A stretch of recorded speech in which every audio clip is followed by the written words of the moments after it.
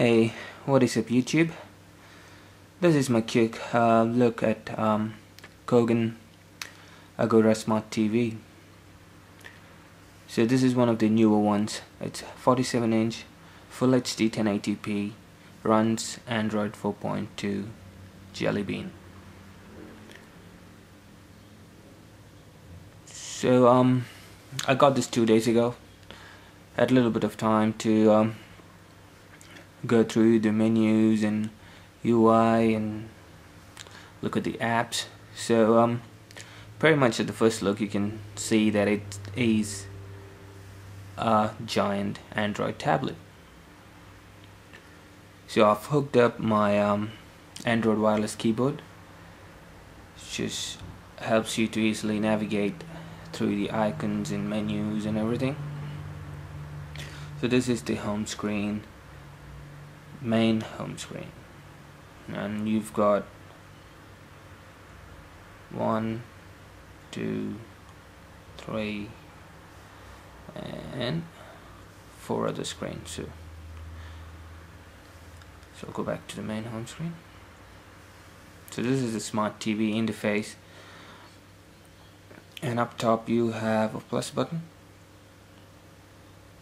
Okay, we cannot add or edit or delete anything on this main home screen. On this screen I've added downloaded and installed few apps directly from the Play Store. It's just like how you use your your tablet. Log in, go to the Play Store, download and install your apps. And here you have the plus button. You can add apps, widgets, folders or shortcuts. So you have all your apps that's in the TV. So if I want to select Facebook, I can select Google Music. Nothing, I already have it, people. Alright,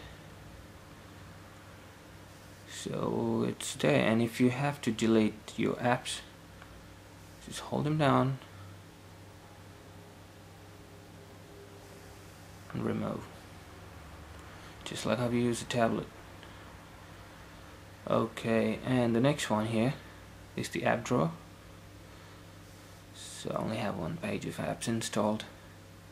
And I'll go back to the home screen. Just press the home button. You have a home button on your wireless keyboard and home button on your regular remote control that takes you back home. This helps you change your wallpapers. I've just changed the wallpaper. I'll change to another one just for you guys to see. Alright, there you go. And that's the search box. Takes you to Google search. Go back home and in the settings,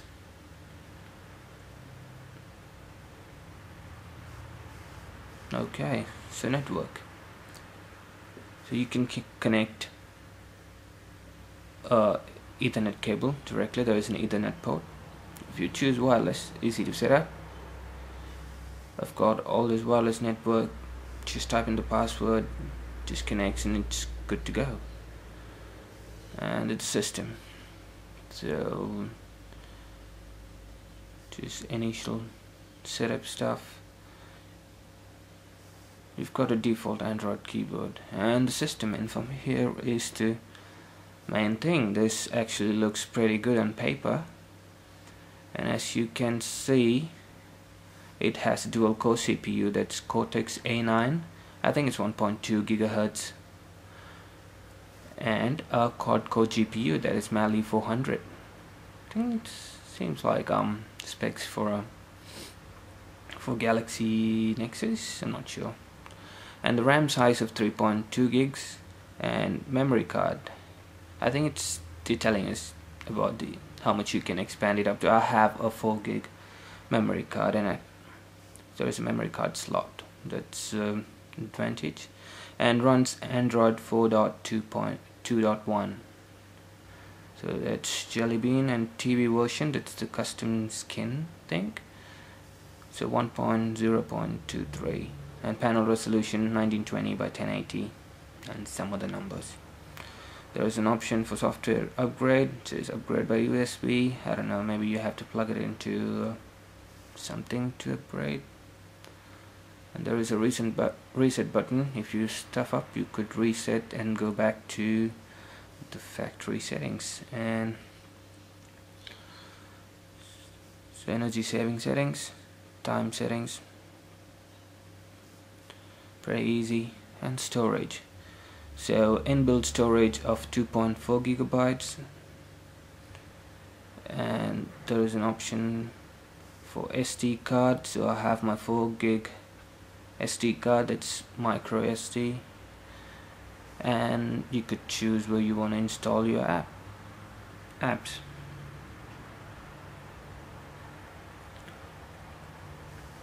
Okay, let's go back home. And if you want to download and install third-party apps other than the ones from the Play Store, you actually have an app assistant. So once you download the apps, you can go to downloads and see your downloaded softwares. Got no downloads now. Or you could go to app assistant, and all your I've downloaded Flash, and it just helps you install and uninstall the apps you have, the third-party apps you have installed and uninstall, install to uninstall. Sorry about that. Okay, go back. That's the TV thing. I mean, that's the thing I hate about this LCDs and LED, because you can see all those white patches.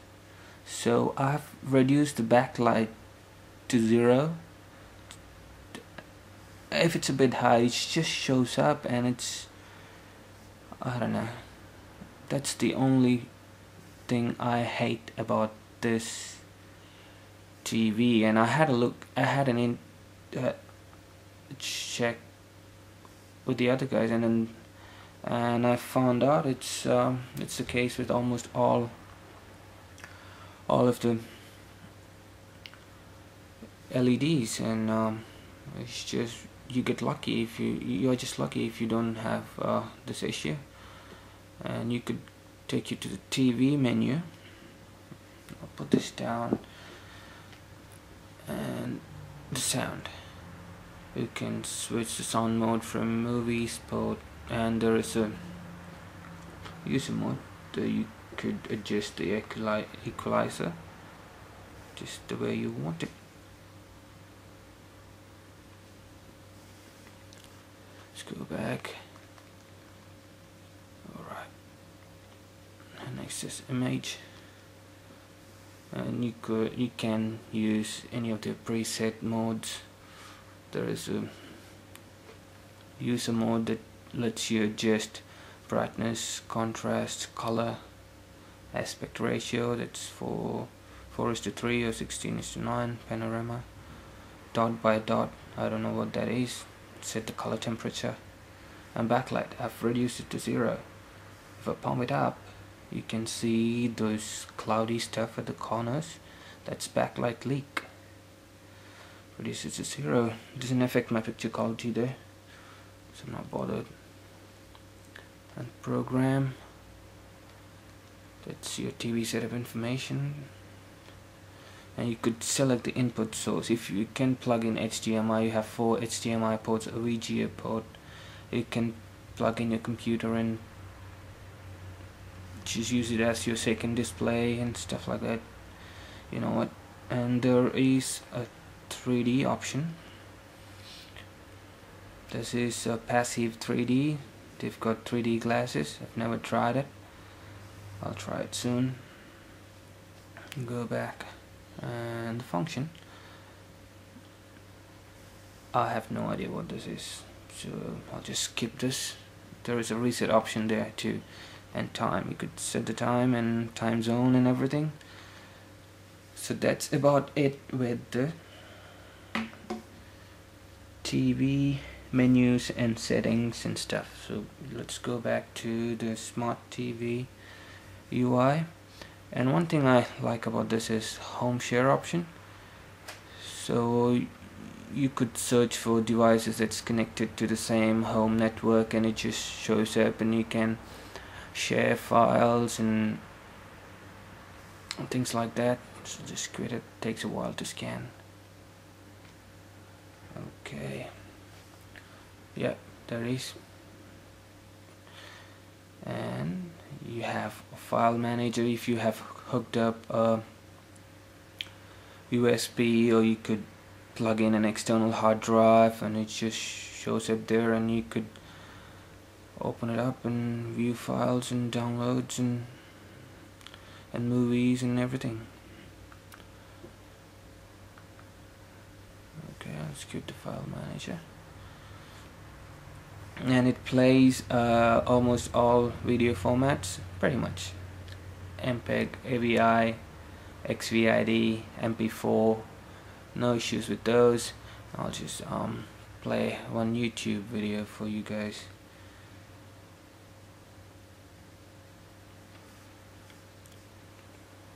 I'll select one of the 4K videos. Might actually lag or stutter a bit when you're playing a 4K video, but this will give you guys an idea about the display, the contrast and everything.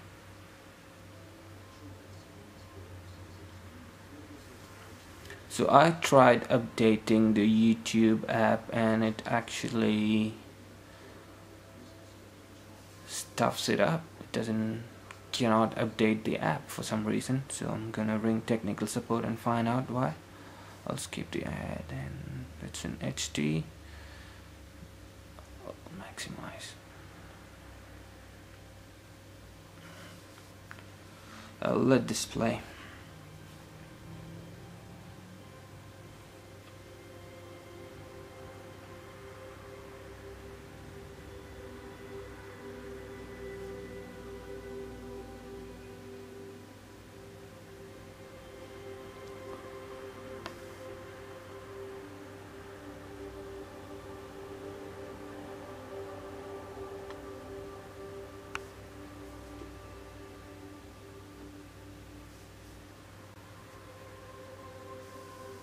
I think it's a decent display for around $700 mark, and you can see it's fast. Just a little bit of lag, that's acceptable, but it's just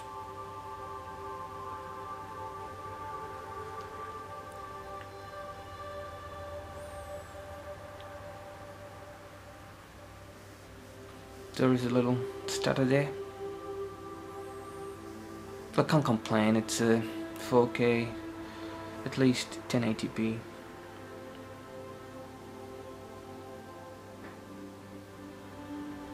Video that's playing.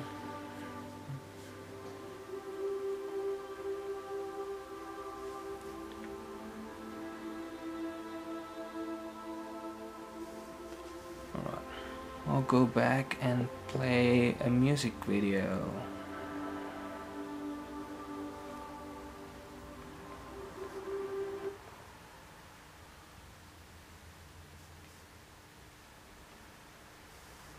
That's the Android keyboard that we all are familiar with. It just makes it easy to type what you let's go back to the home screen. Oh yep, that's the task manager. So it's easy. There are 3 buttons on the Android wireless keyboard. You can hold it down and close the recent apps one by one. Or you could use the task killer to kill all of them. Okay, and the browser, you've got the standard Android browser, Twitter, Facebook, bookmark widget, okay, Google Music, Skype. Then you can actually hook up webcam with this one, but I think you can. Alright guys, hope you enjoyed this video.